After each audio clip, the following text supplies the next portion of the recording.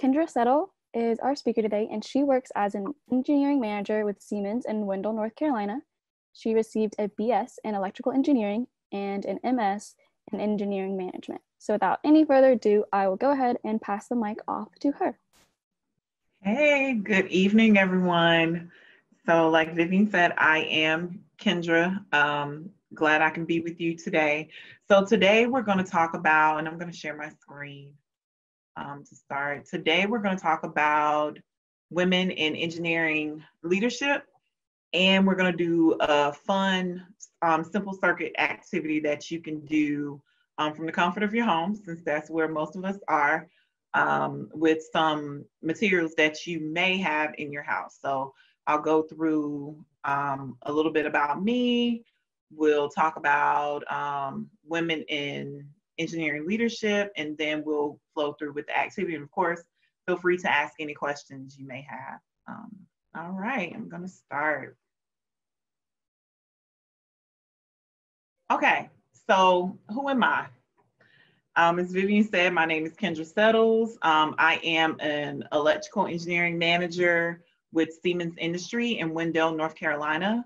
As you can see, that's my building here where I used to go into every day, but since I'm working remotely, I won't see this place for a while, but this is where I work with my engineering team. I manage a team of about 11 electrical designer and electrical engineers, including some interns. And I'll get into more of what we do every day a little further in the presentation. So why am I here? The North Carolina Science Festival, as you know, all of April, there are numerous activities, science activities going around the state of North Carolina. Unfortunately, as you all know, due to COVID, we had to postpone all of those activities, but they are held every April. And also why I'm here is to meet students and share my love for science, specifically engineering, since I am an electrical engineer. A little bit about myself. I grew up in a small town of Ward, South Carolina. Don't worry if you don't know where that is, because people in South Carolina have no clue as well. But it's a very small town. If you heard of Columbia, South Carolina, or Augusta, Georgia, I'm smack dab in the middle.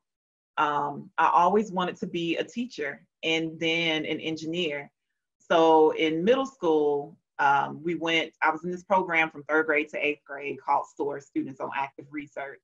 Had the opportunity to go to go on different adventures, do different research with that program. One of the trips we took was to a local university, and there was a robotics competition. So I became obsessed with like, how are these robots doing this? How are they getting them to like program? What are they doing? And so I took it upon myself to take that opportunity to find out more about how I could get into doing a job like that. And that's where engineering came up. Specifically at the time, it was computer engineering. And then I moved to electrical when I got to college. So when I was in high school, I was into math and sports. I played all 3 sports in high school, and I was good at anything math and science. Then I ended up getting a scholarship to Clemson University for electrical engineering. As you can see, that's me. I feel like I haven't changed much since high school. I'm not going to tell you how long ago that was, but that was me. I graduated number 2. Again, small town. I graduated number 2 out of 52 and got a scholarship to Clemson University for engineering. So my current work. What do I do? Electrical engineering manager. As I mentioned, I am manager of a team of electrical engineers, electrical designers. And what we do every day, I like to tell people, why does it matter? I keep the power on. So I do that by, if everybody is familiar with the panels, the circuit panels in your house, you could see like in a room or in a garage that there's a panel, and maybe you've been playing video games or your mom's been cooking and there's a lot of power going on in the house like it is now, since again, everybody's home. And all of a sudden you hear a click and your parents have to go and flip that switch on that panel, that little gray box in the house, gray or green. And that's what I do on an industrial scale. So my team handles all of the electrical wiring, the circuitry, and the components that go into that box for power distribution. So once those boxes are made, they go out to schools, hospitals, any place that requires power. And then those are connected through the local um, power companies in order to provide power distribution to our homes and to our buildings and restaurants and hospitals and whatnot. So my team handles all of the electrical components for that. What am I really interested in? In addition to my job in circuitry, I'm interested in finding new ways to introduce everyone to engineering. And most importantly to me is to make it fun. I remember when I was in school and we had to do science projects, it was torture for me because I didn't feel like it was going to be anything new or interesting. And now that, you know, once I started thinking about robotics in middle school and then going to college and the different things you can do with engineering and science, I'm like, man, I would kill some science fairs back in the day. But now is my goal is to help kids understand that science and engineering can be fun. So a typical day for me looks like this. And I know if you aren't familiar with CAD drawings, you're like, what is this? And why would you find that fun? Well, as I mentioned, the little gray boxes in your house becomes this in my world, medium voltage switchgear. So with this switchgear, it's a bunch of circuit breakers, relays, fuses, and all the wiring of these components go into power distribution and circuitry. So that pull out, that's the little piece that's out, that's a circuit breaker. And those little switches in that box in your house, those are little circuit breakers. But this is on, again, an industrial scale. So a typical day looks like my team, myself, putting all of the circuit design on paper in CAD software, AutoCAD, in order to make this box work. So once we build it and put it on paper, it goes through our production facility, and we have people in production who are trained to wire and connect the dots, so to say, in order to make this box work. So that's what a typical day looks like. So it's fun because, number one, all the things you put on paper, you get to see come to life. And with that, like the first time I did it, and I actually had a job that, like my first job that went through production when I was doing the circuitry and the wiring of the jobs or the CAD drawings for the wiring of the jobs, it was like, wow, like this really works. So yeah, it's fun, like knowing that you're keeping the power on. So I like to remind people when they go through airports or certain airports that I've done the design work on, like, I kept the lights on. So yeah, that's what brings me joy. So now I want to provide some fast facts and some fun facts about women in engineering. I know a lot of times when people hear about engineers, they get a certain picture of what an engineer or a scientist looks like. But I'm here to say I am both a scientist and an engineer. But one of the things with women in engineering, whether it's leadership or you're going to school to start your engineering career, one of the things that you may notice is that it's not too many people who look like me, who get into engineering or get in there and stick with it. So if you look at the fast facts, and we're just going to run through this really quick. So freshmen intending to major in engineering, math, statistics, computer science, any STEM field, and these numbers are from 2017 to 2018. I think they do this every 2 years. So we should be able to see some new numbers sometime this year. And this is from SWE, Society of Women Engineers research. So in 2007, it was 3.7% of women who intended to go freshmen to become a STEM major in college. 2017, that number rose to 9.5%. So over 32% of women switch out of STEM degrees programs in college. And I can tell you personally that when I got to Clemson, I had a lot of friends who looked like me who said they were there for engineering, but ended up changing their major by sophomore year. So over 32% of women switch out of STEM degree programs in college. And we'll talk more about why once we go through the numbers. So only 30% of women who earn bachelor degrees in engineering are still working in engineering 20 years later. So think about that. Like, they get the job, they're there, and then only 30% remain working in an actual engineering field. 30% of women who have left the engineering profession cite organizational climate as the reason. So we're going to look at the degrees awarded and look at the 19.9% of bachelor degrees awarded to women in engineering and computer science. It's only 19.9%. And 6.1% of those are women of color. So yeah, those are the facts for degrees. So let's talk about the workforce. Only 13% of engineers are women. Let that sink in for a second. 13% are women. Why is that? Again, we'll talk about that. Wage gaps. I know wage gaps have been top as of recent years about women not getting same pay as men in the same profession. So 90 female engineers earn 90 cents for every $1 male engineers earn. Only 26% of computer scientists are women. And in your faculty and staff, like when you go to college and there's a faculty or staff member teaching you your classes, only 17% in engineering are women. Out of my professors in college, I only had 2, specifically for engineering, 2 who were women. One was my computer science, one of my computer science professors, and one was my engineering professor, and she was actually my power systems engineering professor. The top 10 engineering degrees for females in 2017 through 2018, mechanical being the first. As you can see the list here, number 7 is electrical, and I'm putting a spotlight on that one because that's what I am, electrical engineer. So those are some fun facts. Again, you can go to Society of Women Engineer for more information on that.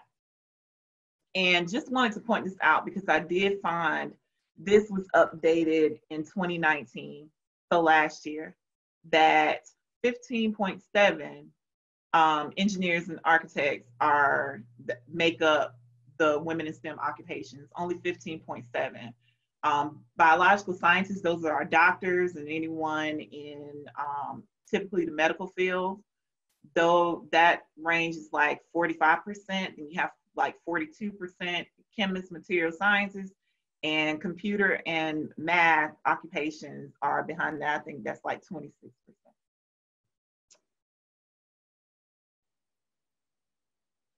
So let's talk about some of the challenges. I said we would get to this part. So why do women get engineering degrees or go to college and switch out, or get engineering degrees, graduate, and then they get into the workforce and decide to leave?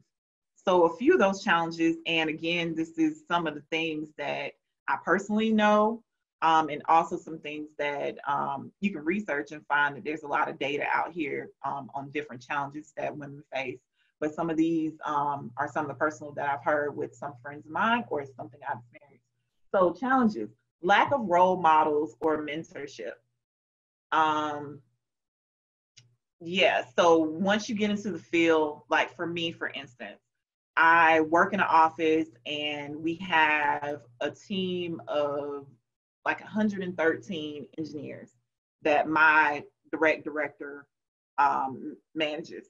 So me as an engineering manager, I am the only Black woman manager, as well as the only Black woman engineer in the entire building. And that's not just specific to my team, that's in the building. Specific to my team, I'm still just the only one. And out of that number, only 13, including myself, are women engineers out of a team of 113. So when you come into a place and there's no role, not anyone who looks like you, then you kind of feel lost. You don't know who to turn to for mentorship, a role model to help you navigate, whether that's someone going into college, to navigate what classes to take, what you should be doing, any extracurriculars you can be doing that will help you in your undergrad degree or grad degree. anyone at work who you can get to mentor you on ways to navigate if you want to continue to leadership, or if you want to just continue to build your role as an engineer as a whole. So that's one of the challenges. Gender and racial bias in the workplace or classroom. Being a Black woman in engineering, it is, I'm sure, a lot of both gender and racial bias based on ability. So women tend to face, because when you think of engineering, I know a lot of people probably think it's male dominated, and the numbers will indeed agree with that. But I'm sure there are women who feel like there's a bias based on being a woman and enjoying math and science. If you are able to navigate or get a specific job, there are biases out there that could prevent you from either advancing or finishing your degree. Wage gaps, we talked about the 90 cents on a dollar versus the dollar that the males get, that the 90 cents that the women receive on wage gaps. So we may not be getting paid the same thing as some of our male counterparts who are doing the same jobs. And wage gaps also sometimes don't necessarily have to do with you being a woman or being a male. Some of that is on your resume and what you have done versus the person sitting next to you in order to sit in that seat. So, but sometimes it can be like, well, she's not getting paid because she's a woman as much as the male. So disillusion regarding the level of impact they would have as scientists and engineers. So the challenge with that is thinking, well, I'm not going to make an impact. Like, nobody's going to care whether I sit in the seat or not. I'm not going to make an impact, so I may as well go do something that has more visibility than being an engineer or scientist, because I'm going to have to work hard and whatever disillusion you may have with your level of impact. But I'm here to tell you that it doesn't matter if you're the first to do it, do it. Like, wherever you in and whatever career you decide to do, you're always going to make an impact, whether it's for somebody in your family, whether it's for your friends. Like, there's going to always be someone proud of you because you worked hard to get into that position. So that's one of the other challenges that women face. So how do we close the gap? So these are a few that came to mind. Give girls and women the skills and confidence to succeed in math and science. So give encouragement. Make girls and women aware that they are as capable as anyone to succeed in math and science. One of the big things for me growing up was I had a lot of teachers who believed that, I could be anything I want to be. And I also had that in my home. My grandfather was a big advocate for me growing up, because his thing was like, go to college, do something with computers. That's the wave of the future. Just get into something to do with science, computers, and whatnot. Now, my goal, as I said before, was initially computer engineering. Found out I hated programming. Didn't do it in college. When I got to Clemson, I was like, "What? Y'all are doing this for fun? Who does this for fun?" So I decided that in order to stick with my whole engineering curriculum, I was going to do electrical engineering instead, because it was less programming. I still had to program, but it wasn't as much. But we still had the same curriculum as far as classes, minus the additional 5 or 6 classes that they needed to take in programming. So give girls the confidence to succeed in math. So I had that growing up. And let them know that math skills are learned over time, and embrace the challenge. And also the role models, like someone being a role model for you is a huge component, whether it's your teachers, your parents, somebody in your family who's there to give you confidence that you're going to succeed. Also improve STEM education and start support for girls in early education through K-5. So professional education to teachers, I think, has been a big push in these past couple years in order for them to learn additional skills to help teach STEM activities in the classroom, to incorporate that a little bit more.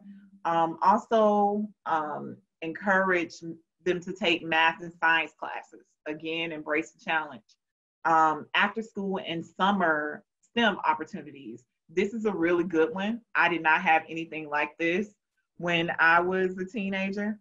So encouraging women and girls in your family or that you know to come to activities like this so they can see people who are able to give them a different perspective on why math and science is so cool and why they should embrace going into those STEM fields is a good one. Work to attract, recruit, and retain women in STEM majors and fields in college and universities. So again, I talked about me being the only person who looks like me in my office. One of the things at my school is when I went to Clemson, the first time I went, I got a scholarship to go. So my mom was a single parent. So I was like, whatever I need to do to go to school for free. So I ended up getting an academic scholarship. I graduated, like I said, number 2 in my school. So I was able to get an academic scholarship, but I did not step foot on that campus until orientation. I know, weird, strange. But I knew that's where I was going to go because it was free and it was a good, really good engineering school. But one of the things that also attracted me to Clemson's curriculum was the fact that as soon as I stepped on campus my first day, I already had 2 mentors. One in peer, which is programs for educational enrichment and retention, and the other one was in WISE, Women in Science and Engineering. So I had already had 2 mentors that were able to guide me through Clemson as a whole, but also my engineering classes. And the last one, hire women and work on retention. It's good when you get your foot in the door, but as you see, 30% of women only stay for have been there for over 20 years. So the goal is to make sure that when you get into these jobs, to get that mentorship, find something you love about it, but that will make you stay. That's the retention part. Like, what are you doing to diversify that university, that workplace, in order to make women feel comfortable enough to stay and to succeed, are other ways to close the gap. And I Kendra, know if I I'm could talking and talking. Yep. I'm sorry. If I could just jump in, we have a question here about role models. The question is, how did you choose and approach educational and or professional role models during your time in school and afterwards? Well, I'll start with in school. One of the things that I chose were, number one, someone I was comfortable enough to have the conversation with. Like maybe it was somebody I was around for a while. Like maybe one of my professors, like my power systems professor, was one that helped to guide me through the curriculum and what I should be doing, and also offer advice on internships and whatnot that I needed to. And again, your mentor or role model doesn't have to be, because I'm talking about women in engineering leadership, it does not have to be a woman.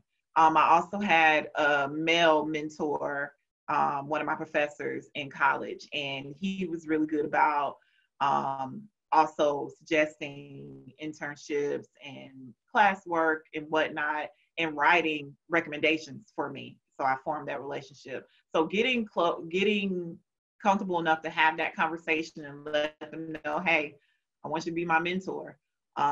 These are some of the things I'm looking to do with my career. What can you suggest? I think just building that bond and actually having that conversation with them. Once you're comfortable enough to do that, then I think most people are fine with guiding you through your career and school. Awesome. Excellent answer. Is there another question? Not at the moment. Okay. All right. So some things to start now for an engineering career. So one of the things that I have the opportunity to do as an engineering manager is hire. And I hire engineers right out of college. So usually they'll start with me for an internship, and I'll try to keep them on if we're hiring and we have the position available. I'll try to bring them on full time. So I get to introduce new engineers to their career, which is very exciting to me. But some things to start now for an engineering career. Take the right courses, and I had right in capital letters for a reason. Take the right courses, meaning calculus, chemistry, computer science, programming, CAD. Like I said, I did not have programming in high school at all, very small high school, limited resources, but I did have AP classes where I was taking calculus and all the AP classes required so I can get that credit before I got to college. Chemistry is a big one. Any of those science classes related to whatever field you want to go into, make sure you're taking the right classes, and use your guidance counselor as a guide to ensure that the classes that you're taking are going to be helpful to you in whatever college and university or what field you're going to be pursuing after high school or after college. Make sure you're getting, in college, you usually have your advisor.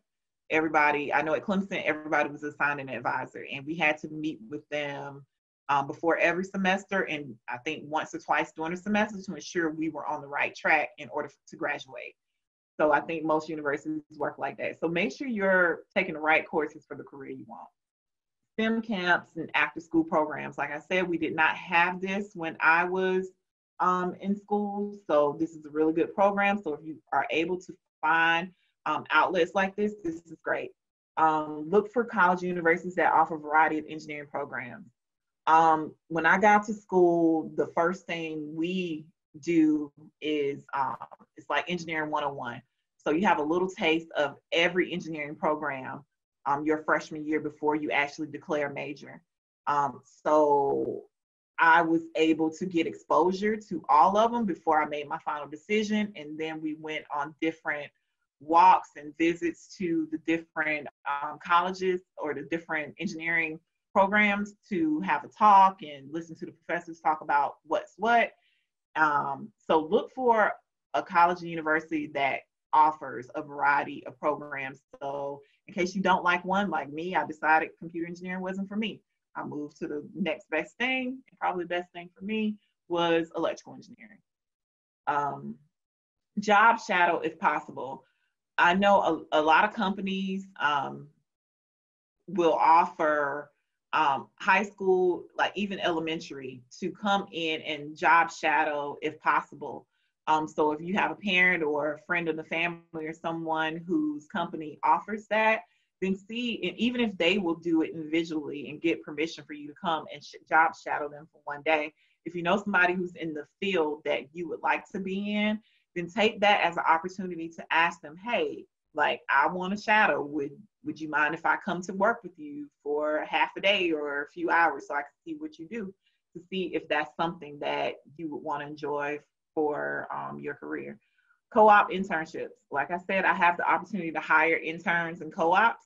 If your university or even high school has a program where they offer co-op and internships and they have a partnership with the company who does that, look into it. Again, ask your guidance counselors. That's what they're there for. Or your advisors in school to see what opportunities are there for those internships and co-ops. And most of them pay really well. I know my company, we do pay our interns for their hours that they work.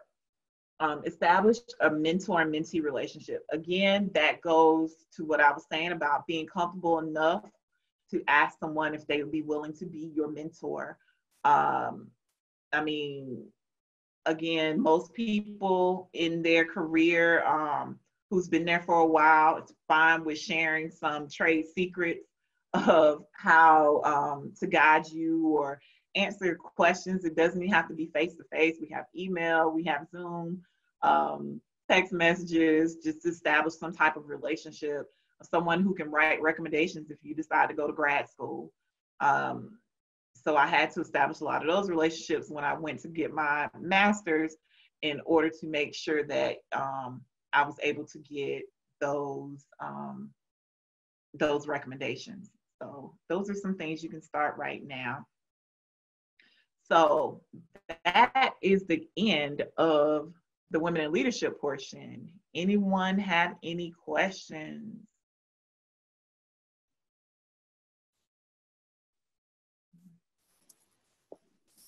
Not seeing any in the Q&A just yet, but we can give them a few minutes to see if they come in. Okay. All right. One is, one asked, are you currently mentoring anyone? I guess one person, but we talk sporadic. He's an old coworker, and he usually calls me for advice in his career. Like we talk probably like once a month. But even if it's once a month, like maybe you're going through something, but currently I probably have one, and of course all the kids in my family look to me for guidance. My niece, she's moving into her junior year in college, and her major is fashion design. I have no clue about fashion design, but I know about life. So she takes it upon herself to ask me some moves or some things that she should make in college,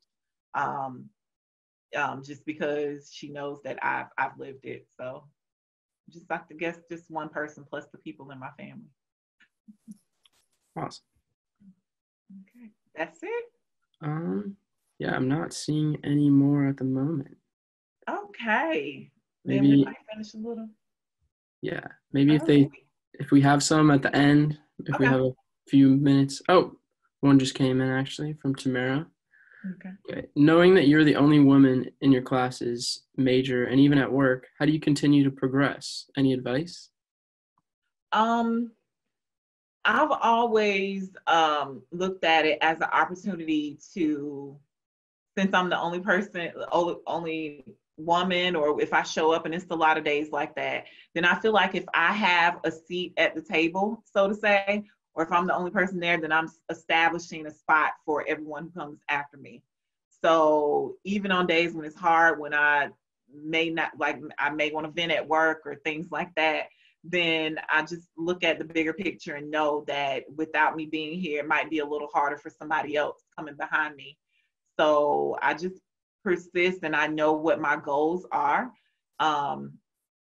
Eventually, like how I want to move up in my career path, I look at the bigger picture as no matter where I've sat, I just want to leave footprints for somebody else. So even when it's hard, even when you feel like giving up, I always try to make sure that somebody coming behind me will have it a little bit easier.